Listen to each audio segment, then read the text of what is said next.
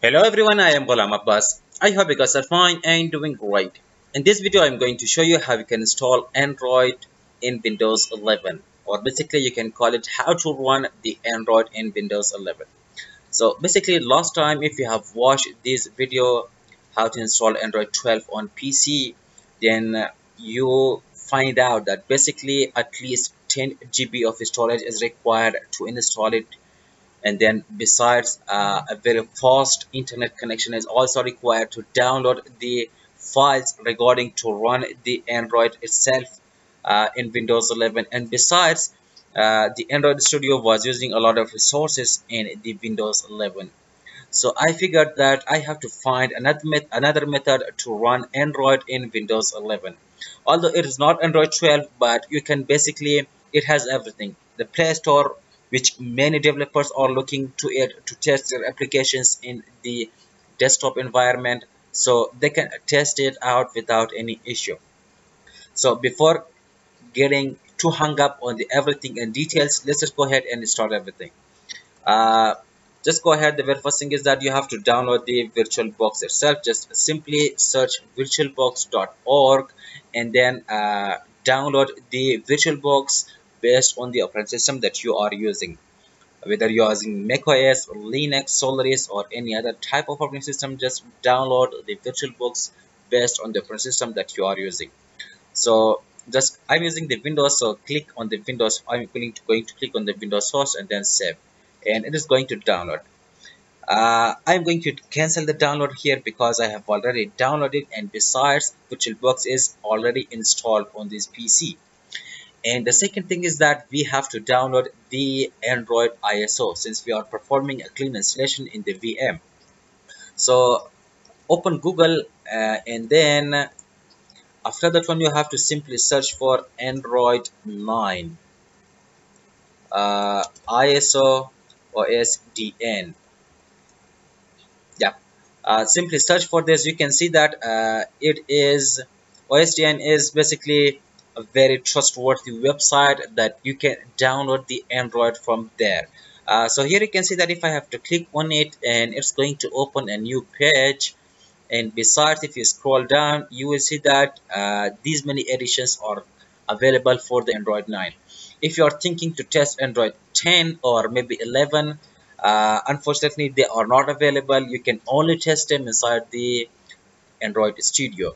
So here you can see that the x86 version is basically the 32-bit, and the x86 underscore 64 it is basically the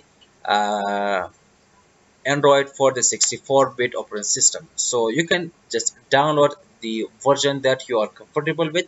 I'm going to download this one, or rather I said that I have already downloaded. I'm also going to cancel the download here. So without wasting any of time, let's begin the installing Android in the Windows 11. So launch the VirtualBox. Okay, here you can see that before this I already tested the Android. Let me just delete this one. I do not need it at all. uh, and besides, here you can see that I have just simply test Android. I have just named it Android 9.2. But so just click create. By default it will be like this. Just click expert mode because it will save a lot of time for us. Just simply name. I'm going to name it Android 9.3, and I'm also going to save it in any other location in the desktop. 9.3 I have already created a directory for it. And the type of the OS you'll have to choose Linux, and then scroll down to the end and you have to choose other Linux, which is basically 64-bit. Now remember, if you are testing the Android 64-bit version, at least it requires 2 gigs of RAM.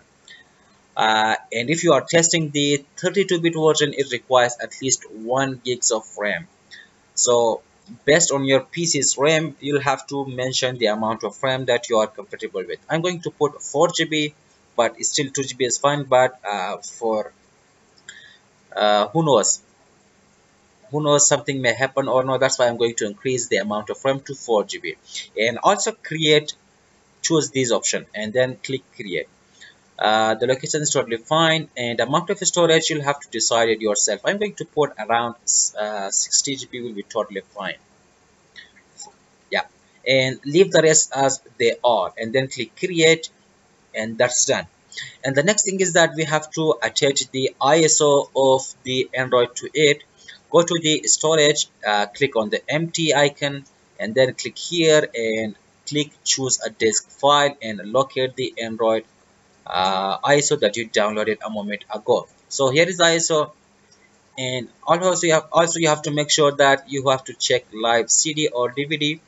And besides, you'll have to go to display, increase it to the last bit, I mean 128 MB. You can also change the graphic if you want, but I'm going to change it to VB box SVGA. It's up to you, but it's not recommended. And there's also the processor. I recommend it to install to make it true processor, because during the installation in some places with one processor it may stuck and you'll have to wait a lot of time.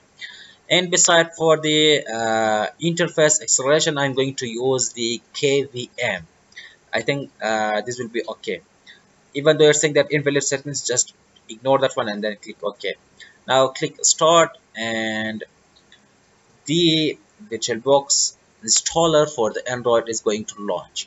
Again, if you are seeing this option, then do not worry, choose the Android from here, which is 921 megabyte, and then click start and hold a moment. Okay, from here we'll have to choose advanced options, and here is the fourth option, auto installation. It's going to install everything with a just simple uh, by pressing enter on the yes option, and then yes, and now it's going to install. So we'll have to wait a moment. I think it's going to take around 1 minute and 30 seconds, the whole installation part, so we'll have to wait.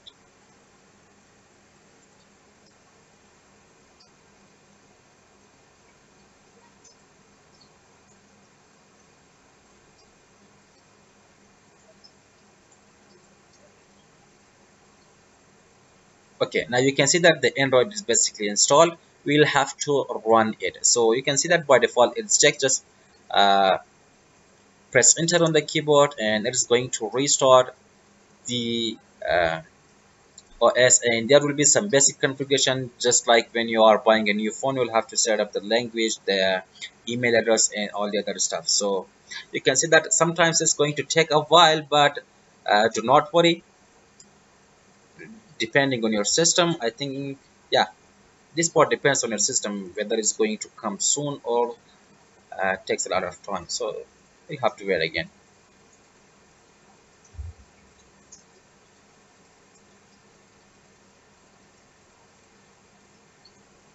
Okay, finally we are here. So yeah, everything is ready to go. Good to go. Just simply click start, and it's going to search for the Wi-Fi. Basically, yeah. Hold on a moment, please.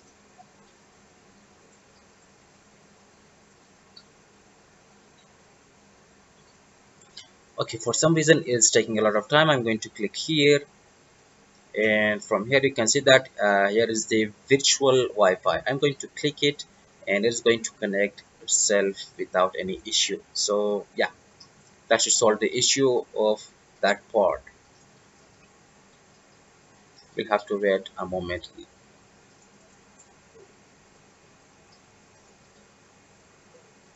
So this part really depends on the network itself. I think it, since it is checking for the updates, and unfortunately I'm really sorry, but my network connection is not really fast. It is on the part between and not really good.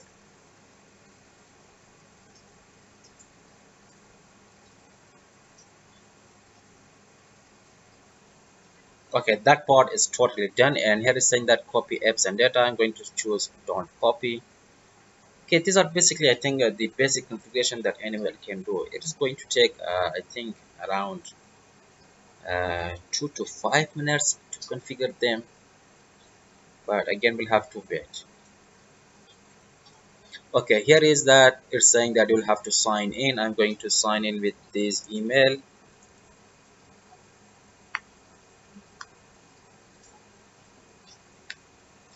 Enter the password.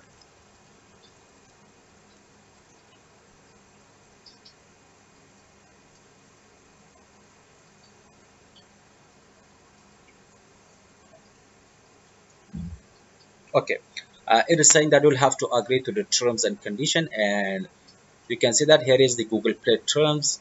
Services is also available. Just simply choose I agree and move to the next step.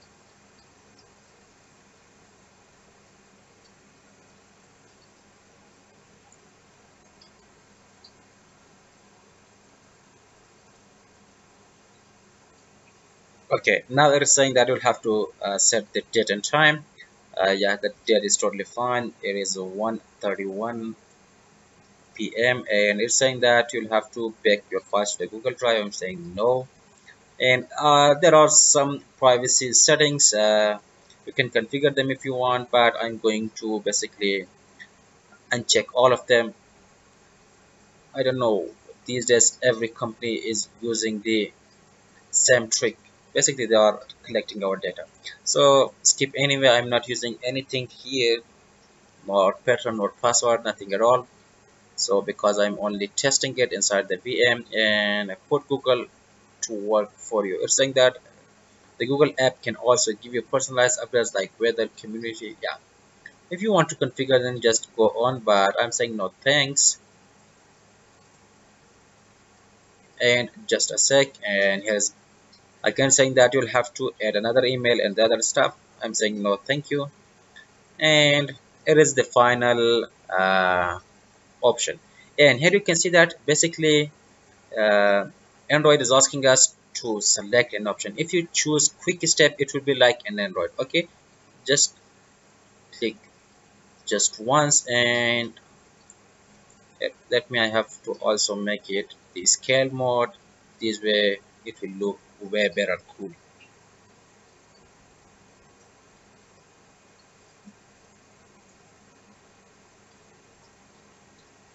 So if you want to bring up the menus, just simply drag like you're doing it inside the Android phone. You can just go back and see the settings and install an application from the Play Store or whatever. It is up to you. However, if you are interested in the taskbar just like the Windows, you can just simply click on the home button, and from there you'll have to choose taskbar. And now you can see that here is the taskbar. Everything is available in the taskbar mode. So this way I think it is looking way cooler, way better compared to the all the other.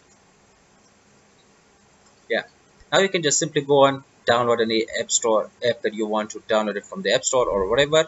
So this is basically how you can install Android in Windows 11, even though it is the Android 9, but it can fulfill the job of running the third-party Android apps in the Windows 11. So I hope you guys like this video. Do not forget to subscribe IntoGuide YouTube channel, and I'll meet you guys in the next video. So have a nice day and goodbye.